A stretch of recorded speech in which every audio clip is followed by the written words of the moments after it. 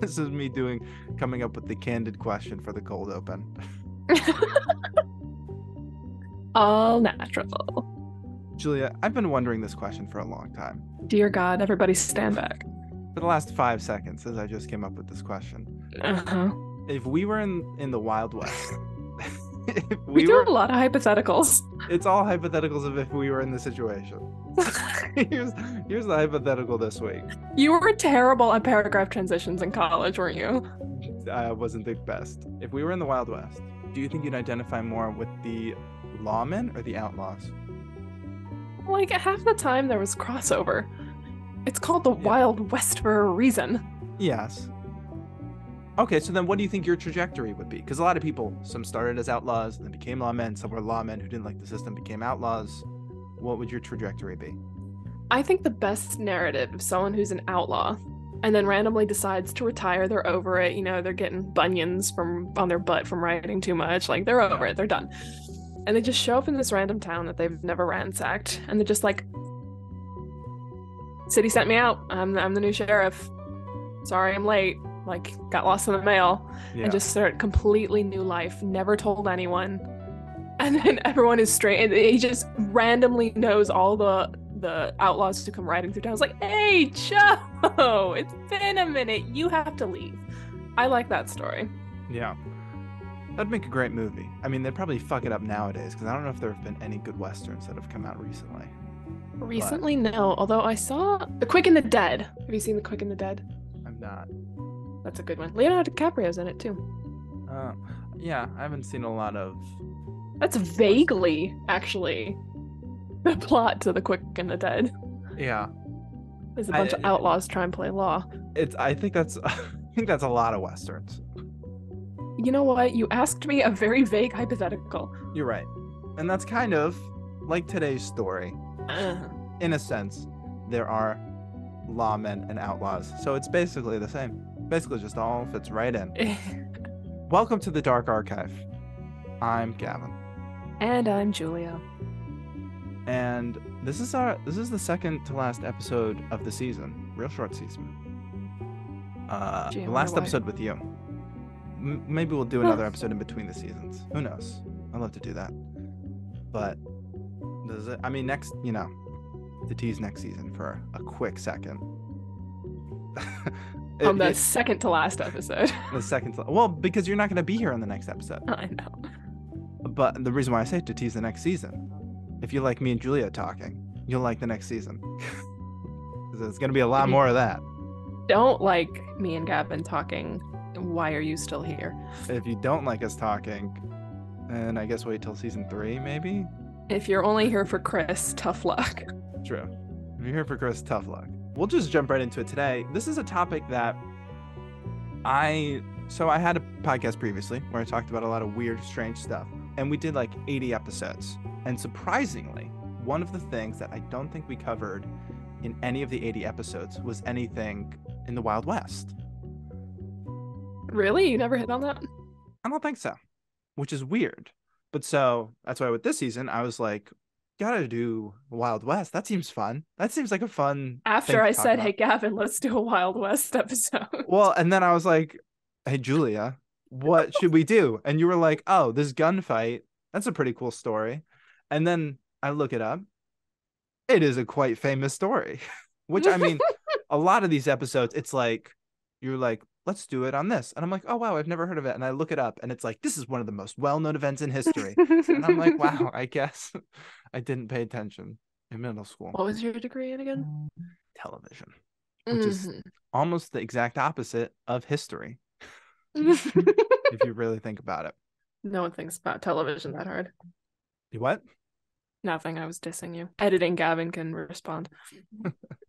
Some people in television probably have to know history. So they can blatantly disregard it. Yeah, so that they know that they've changed it and that it's inaccurate. I've seen the tutors. Yeah.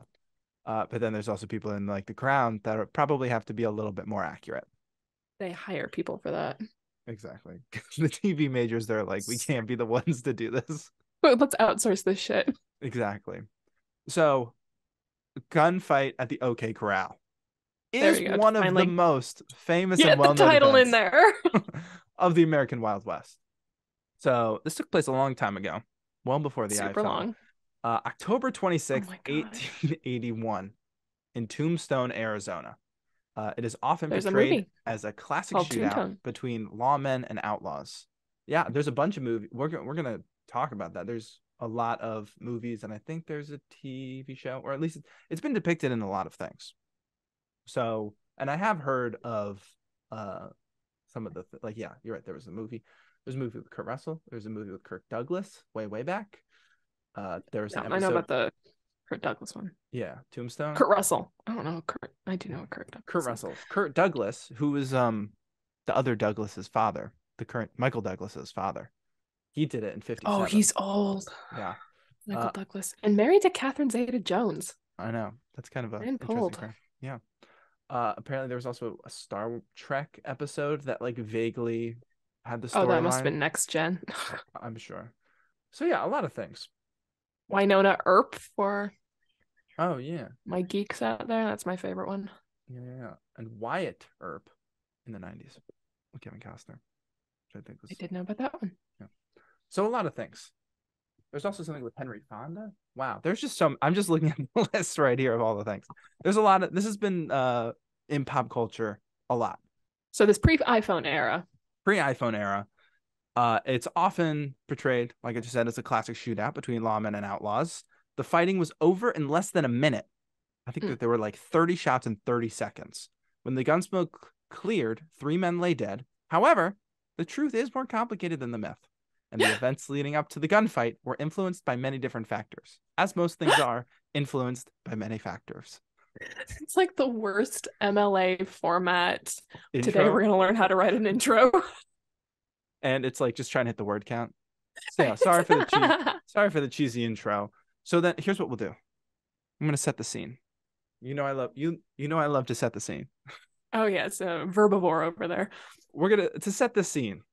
Let's go back to Tombstone, Arizona. I wish I was sitting in front of a green screen so it could just go like and now we're here in Tombstone, Arizona. Just pretend it's Back to the Future.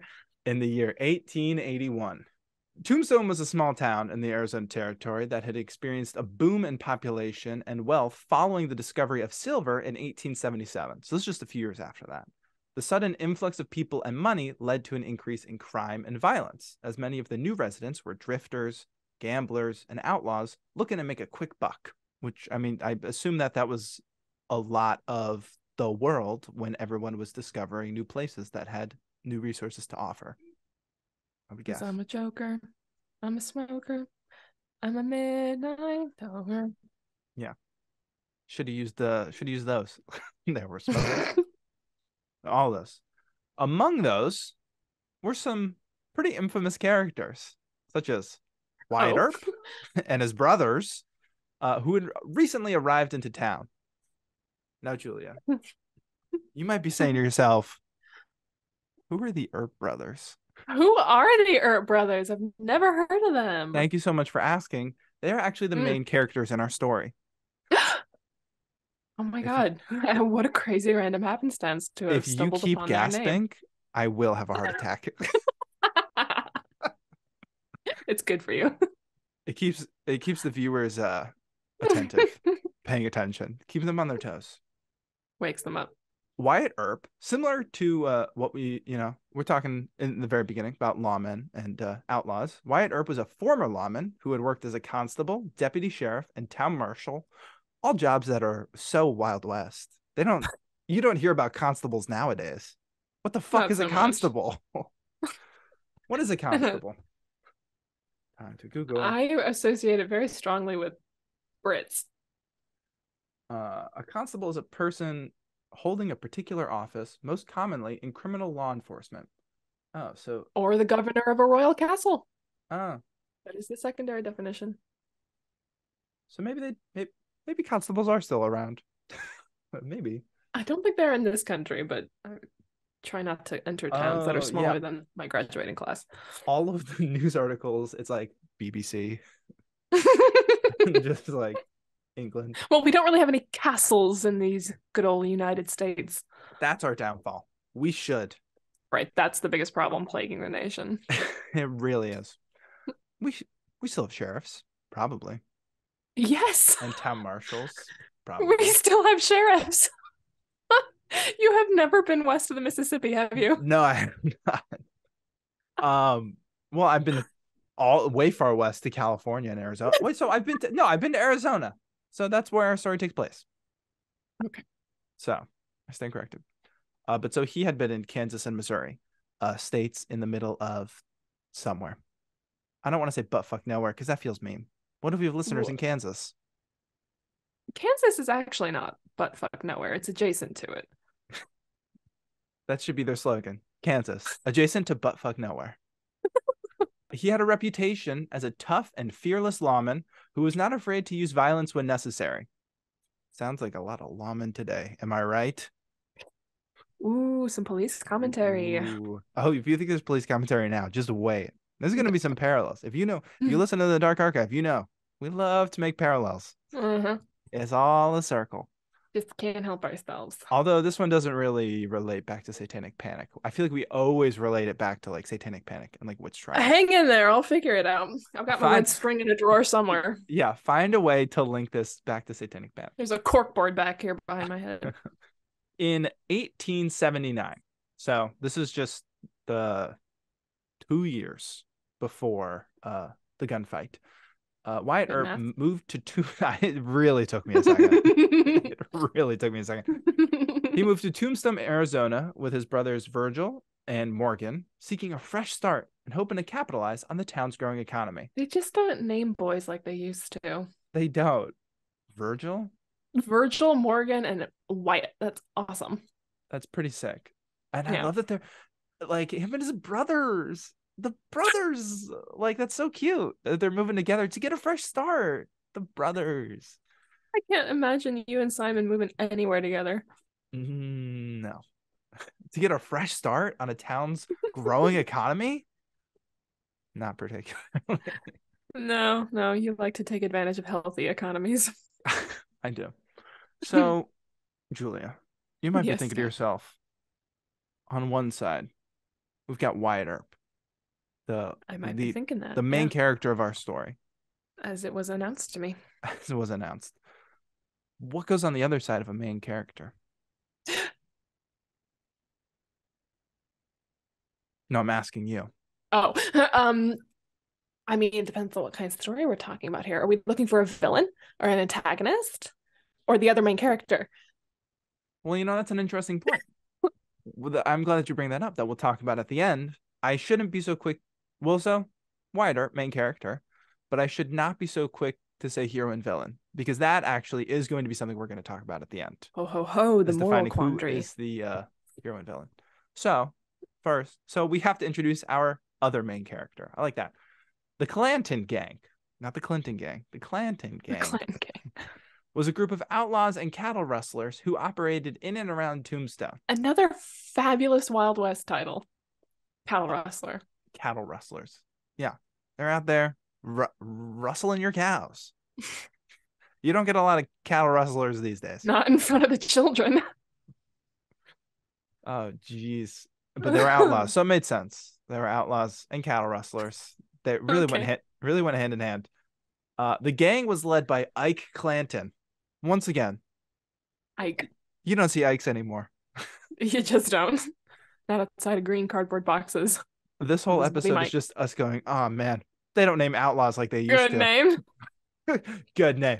That's a good name right there. Good name. And there's still more good names. We're not done with good names. So Ike, which, he might have been so menacing back then.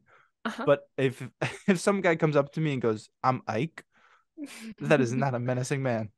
I don't know. It depends on how you. If he's like in a double-breasted suit and there's a menacing "Oi, I'm Ike," scar coming down his eye, I might be looking for the Don behind him. Well, that is judging a book by its cover. Blatantly, yes. Blatantly. However, Ike, he did have a long history of criminal activity and was known to be an incredibly violent and dangerous man. Woohoo! So, Ike Clanton, the leader of the Clantons. The Clantons were opposed to the Earps, who they saw as interlopers trying to muscle in on their territory. I like the idea of us just being opposed to them. I oppose! Yeah. I object. Also, like low-key fair. Like the Clantons they were chilling. They had their territory. Granted, This they were is probably our territory. yeah, pretty violent about it. But all of a sudden the Earp boys, they they start moving in. The Earp I'm pretty boys. fair for them to say, "Hey, look at these interlopers trying to muscle in on our territory." Did you come up with the word interloper on your own? They used interlopers in one of the last episodes of Succession. Great show. Oh. Great word. So look, they're bringing that word back. Rightfully They so. didn't go anywhere. Yeah, but sometimes words go away in the deep, Like dark pages outlaw. of the dictionary. Outlaw? Hmm. Who's a modern day outlaw? Boo. Who? Modern day outlaw. We catch them usually. Or we don't admit to it. Room. So the tension between the Earps and the Clantons came to a head in October 1881 when Wyatt Earp was appointed as deputy U.S. Marshal by his brother Virgil, who was the town marshal. So Ooh, a little nepotism. yeah, what has been around? Nebo babies, bring it around. Your brother's the if my brother was the town marshal and I was like, yo, you should totally make me the deputy U.S. Marshal, dude. Simon would look at you and go, no. He'd probably say no. But Virgil didn't. Good for Virgil. Earp, Keeping it in the family. Wyatt Earp, was tasked with enforcing a new law that required all weapons to be surrendered at the city limits in an effort to curb growing violence in the town. Oh, I can't see that going wrong at all. Yeah, I'm sure that's going to go so well. You're telling me in the Wild West, in Arizona, truly like the desert, like what you think of when you think of the Wild West? These new guys move in and they're like, hey, everybody, if everybody could just put all their guns in this basket. Could everybody line up and run a screen to take your guns? Thank you. In like, oh, thank you. Probably elementary school. Well, and maybe also like definitely high school. Probably through public education, we'll say. You ever see those like things that they hung on the door and you'd put like your phone in it or something like that? Yeah. Phone That's jails. and then they like, they'll put your name on it or like a number and it's like, all right, you're that number. That's what they did basically for all these guys and their guns. They're like, okay, everybody put it on the door. If you're coming into town, you have to put it in the basket. And you can collect I'll give it back to you at the end of the day. Exactly. You can collect it on your way out, but if you're inside the city limits, your gun must go in the basket. And the only people allowed to have guns are me. Yeah. And Verge. And Verge.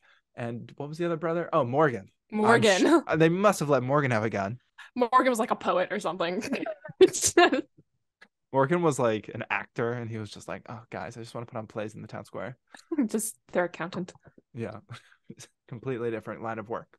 So this was then not too long after they put that rule into effect. On the morning of October 26th, 1881.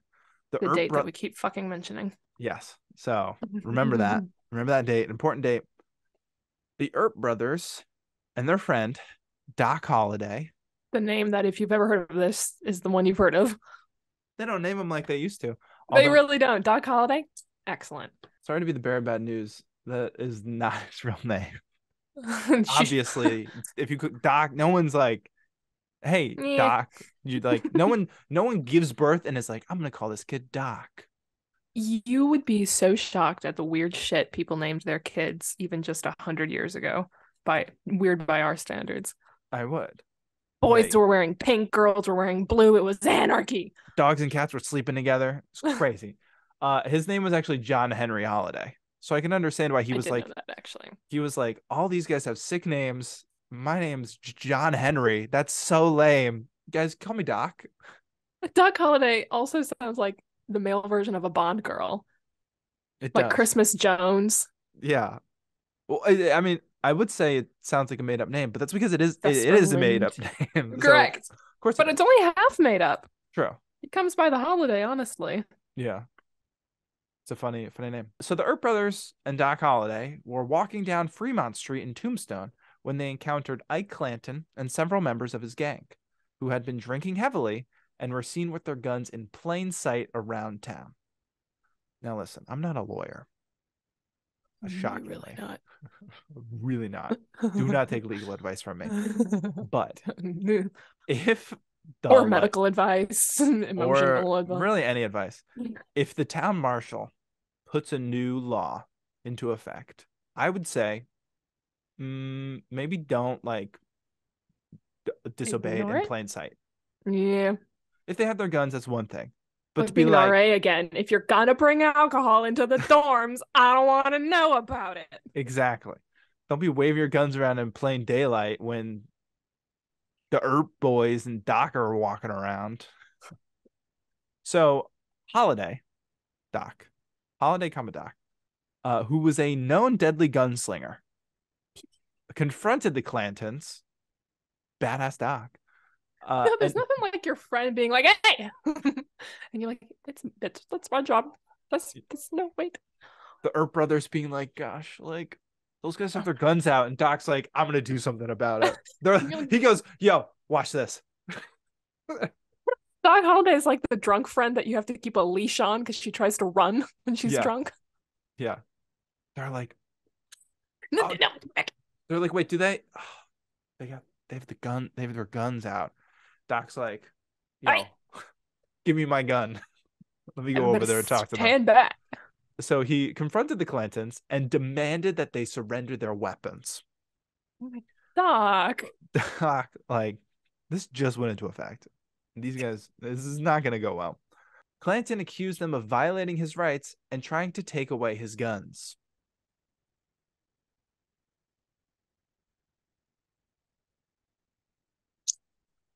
No, it all comes back around. How Or relevant. that indicates that it ever went anywhere to begin with. That's fair.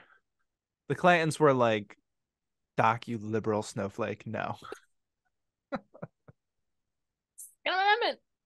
Yeah. So, as you can imagine, they didn't immediately agree and resolve the situation. The argument What?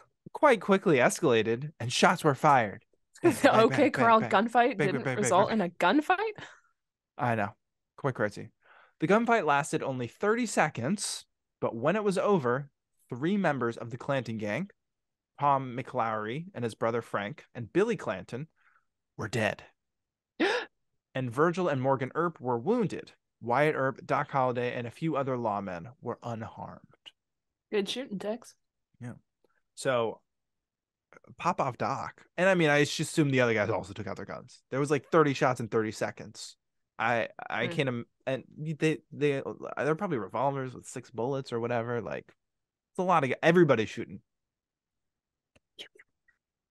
Yeah, bang bang bang bang bang bang bang bang bang. I've never held a gun in my life, if you couldn't tell. I have. I've shot a revolver.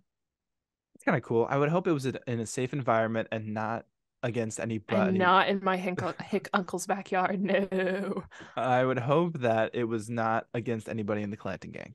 Although actually 3 of them died, so it didn't really go well for the Clantons. They were drunk, as you mentioned. Yes. One thing I will say before we go now into the aftermath of the gunfight, it's called the gunfight at the OK Corral, correct? Yes. Well, yes, they read the So title. where do you think that the gunfight took place? OK Corral. Actually, it probably took place in Town Square. Wrong. Why would you think it took place at the OK Corral? Did it take place in Town Square? Did not take place there. Despite the name, the gunfight did not take place within or next to the OK Corral, which fronted Allen Street and had a rear entrance lined with horse stalls on Fremont Street. The shootout actually took place in a narrow lot on the side of C.S. Fly's photography studio on Fremont Street. Well, that just doesn't have the same ring to it. 6 doors west of the OK Corral's rear entrance. They couldn't call it gunfight at the photography studio. That really would not age well. No, that really just doesn't roll off the tongue. Gunfight at C.S. Fly's photography studio on Fremont Street? Put it on a t-shirt. Buy it. It's not quite the same. Although I'm sure they were like, shoot now, think about how we market this later. They didn't have the PR team with them. Right. Hey, Morgan. They were like, guys, can we scoot down 6 doors? This is gonna have a much better Get the name. other brother out here to spin this. Yeah, it happens, and then they're like, oh, we should have shot them down there, 6 doors down. Damn. They're like, this is CS Fly's photography studio. They were hanging out in front of CS Fly's photography studio. You can't put that on a t-shirt. They're like, what's a t-shirt? They're like, no, it's just don't even get into it. You get it. You know when Levi's were patented, the first denim jeans? Good question. I don't. 1873. These guys were probably wearing jeans. And that was well after denim was invented. Jeans, like the Levi patent, the patent specifically was for like the metal rivets in the corners of pockets on your jeans. Yeah. That's what the patent's for, not the denim bit. Denim is a very old for the Levi patent or for the jeans patent? Levi's for the first to patent jeans as we know them today, but the patent was for like the rivet pattern, the pants that had the rivets at the pocket corners. And denim, the fabric itself, is way older. Yeah. Nowadays we all just wear denim with some stretch in it. So. I don't. I do. My pants freaking ripped the other day, so now I gotta get new jeans, fast fashion. I have sewn up rips in your pants before. I have mended rips in your pants. I will fly to you so you can sew my jeans. It's so sad. It's my favorite pair of jeans. That's beside the point. We're talking about the gunfight at the 6 doors down from the OK Corral. Gosh, they probably didn't have fast fashion back then. It was probably really slow fashion. Much. They didn't have much kids. Slower. They didn't have kids working and sewing stuff up, and no breaker boys or no matchstick girls. If only. Actually, exactly when they had breaker boys and matchstick girls. Fair. Before, they had the regulations they do today, where it's, still terrible working conditions. I can only assume. Maybe, I was about to say maybe we'll do an episode on fast fashion, but we kind of did with toxic workplaces. But maybe we'll do one more. Oh my god, fast fashion is so depressing. Yeah, that could be a good thing to talk about. So, the gunfight at the OK Corral was a turning point in the history of the American West, with the aftermath of the gunfight arguably almost being as dramatic as the event itself. So like we said, it mostly impacted the clans. They had 3 of their guys shot. To clarify, clans with a C. Yeah, Clanton. Yeah. That's something we probably should have clarified. It's Clanton. That's why I said Clanton, not Clinton, because it's just one letter off. But there you go. There's another little red string going up on the board. That's fair.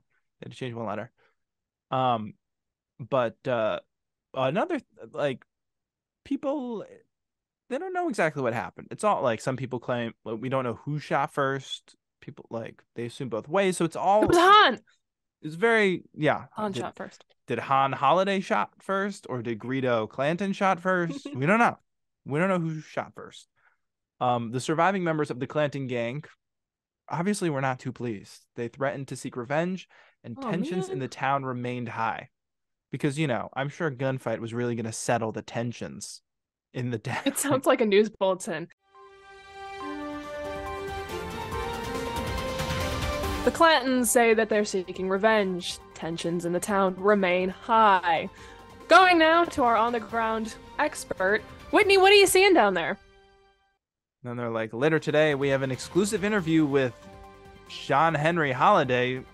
Wait, Doc Holiday? Okay. I'm sorry, it looks like this has been scratched out with pencil and written in. Doc Holiday? Okay. He claims everybody's been calling that for years. I beg to differ. Wyatt Earp and his brothers were charged with murder. This then became a big deal because, they were like the police of the town.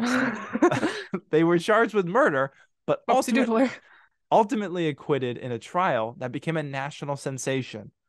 As much of a national sensation as it could before, Twitter and stuff. Television. Right, because Twitter is the litmus test for national sensations. Oh, God. The Earps were initially hailed as heroes for their bravery and standing up to the Clanton gang, but as time went on, their reputation began to suffer. The Earps were accused of using excessive force and of killing the Clantons in cold blood. Despite the fact that everyone in the fight had guns. Oh, yeah, sure. That was, yeah, considering the whole reason for the fight was that everybody had guns, and then all of a sudden everybody started shooting. I could argue there's probably a little bit of self-defense, probably a hair of self-defense, I think when minimum. someone pulls a gun on you in the Wild West, you pull a gun back. Yeah, like I said, I don't know a lot about the Wild West, but I'm pretty sure that's how it works. I'm pretty sure that's the whole That's thing. it. Pretty sure that's all they did in the Wild West was have That is the shootouts. whole story. And saloon girls and shootouts. Yeah, It's that's the pretty much whole it. hit and caboodle. I think so. I would not have survived in the Wild West, let me tell you that. Well, it was before smartphones, as True. we established early. Before smartphones, after the time of jesters, I really would not have fit into the picture. There's nowhere for me to fit in. Your niche was non-existent. No. They were also criticized for their ties to the Republican faction in Tombstone and for their role in the town's political struggles. This was, I'm sure, was before, was like, I know Republicans, Democrats like changed the beliefs to like modern times. Do you know what? They flip-flopped. Yeah. At the my last reference point for this is Lincoln. Lincoln was a Republican, but at the time, Republicans had a platform that we would consider much more comparable to that of Democrats these days. I don't remember when the flip started. Yeah. So, you can't really judge it based on today's standards, but understandable that people, are like, oh, I mean, they're always bringing politics into everything. You always got to bring politics into it. Yeah, in like the 1850s, the Republican Party was anti-slavery, which we talked about. That's good. That's great. Right. They were what we would consider Democrats. Yeah. It must be a more Democrat view if the Earps were also the people to be like, let's like decrease gun violence and like take away guns and stuff, which is then very much a more democratic thing today. So basically then in layman's terms, they were criticized because they had a very liberal mindset and didn't want people to die and for their role in politics. Again, it's all full circle, or like you say, a line, because it's all the same. Wyatt Earp, in particular, became a controversial figure, with some people seeing him as a hero and other people seeing him as a villain. So we talked about earlier, deciding who's the heroes and who's the villains. I think it'd be, I think there's no clear answer because, there'll be people today who are like, oh, he's trying to lock up guns. He's a villain. We know those kinds of people. And then there's the other side of people who are saying, oh, that's great. He's trying to, decrease violence and like trying to make a safer place in this gunslinging era. I mean, it's the classic conundrum of liberty over safety. That's happened for as long as there's been government. Like I've said, the legacy of the gunfight is a very complicated one. It's been romanticized countless books and movies, which we talked about at the beginning, but also criticized for perpetuating myths of the Wild West and glorifying violence, which I think is probably the biggest. Like I just said that we just joked about that the Wild West was all just like gunfights and saloon girls. All sex, drugs, and rock and roll. Yeah. Some people see it as a heroic moment for law enforcement. I don't love that. I don't love law enforcement. While others view it as a tragic example of a culture that glorified guns and revenge. I think you had a bunch of men with guns. Half of them were drunk. The other half were large and in charge. And you put them in a town square together. Yeah. I think you put a bunch of men in a town out in an alleyway together with guns, alcohol, and an ego. Yeah. And there was violence. I mean, stories all this time. Yeah. As we've said multiple times, this was not a time period where, people sat down and solved conflict like nicely. They were like, you stand over there, I'm gonna stand over there, and we're gonna see who can shoot each other first. Quick. So want you to go. I guess the only difference between then and today is that there's not as many shoot-offs, at least where both parties are aware that there's going to be a shoot-off. It's not a shoot-off, that's an assassination attempt. Woke joke. Woo, woo, woo. Controversial joke. Woke take. So that's the gunfight at the OK Corral. I know that there's a lot of other. I'm sure there were no shortage of gunfights in the Wild West, but this Let considering us it's one know of the if you want us to do an episode on like Billy the Kid or yeah. Jesse James. I would guess that there are a lot more interesting stories with more specific, if we did more like biographical, like looking at specific people. Although, on the other hand, the only reason why I might say that this is boring is just because It's so quick. it's not just that it's so quick, it's that like this is the story that everybody thinks of like a Yeah. gunfight, but also this is one of the ones that is the reason why there's like those types of stories is And because it of this turns one. out in reality it was kind of lame. It's just all the romanticization.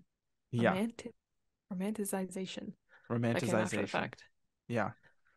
So that's really kind of it. I mean, it's still an interesting story. Yeah.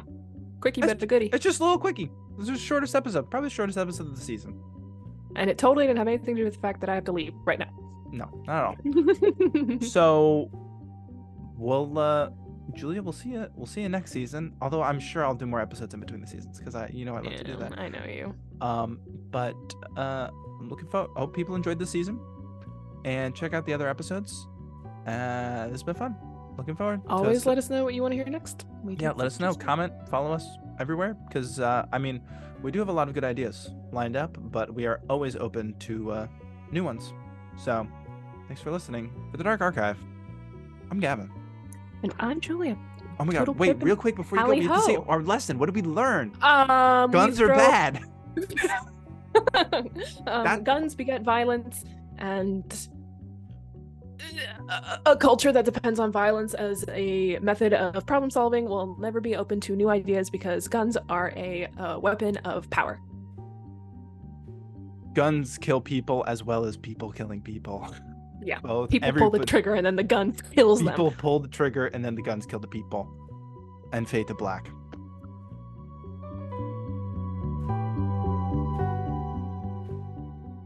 This podcast is produced and engineered by Gavin Berger with High Tops Media. The Dark Archive is co-hosted by Gavin Berger, Julia Siegel, Chris Massarelli, and Shaila Jayasinghe. Our theme music is composed by Jeffrey Taylor. You can rate and review The Dark Archive on Apple Podcasts and Spotify, and check out more episodes of The Dark Archive available on Apple Podcasts, Spotify, YouTube, or wherever you get your podcasts. And be sure to follow us on Instagram at The Dark Archive Podcast and on TikTok at The Dark Archive, and see more of our content with High Tops Media on Facebook, Instagram, and Twitter at High Tops Media.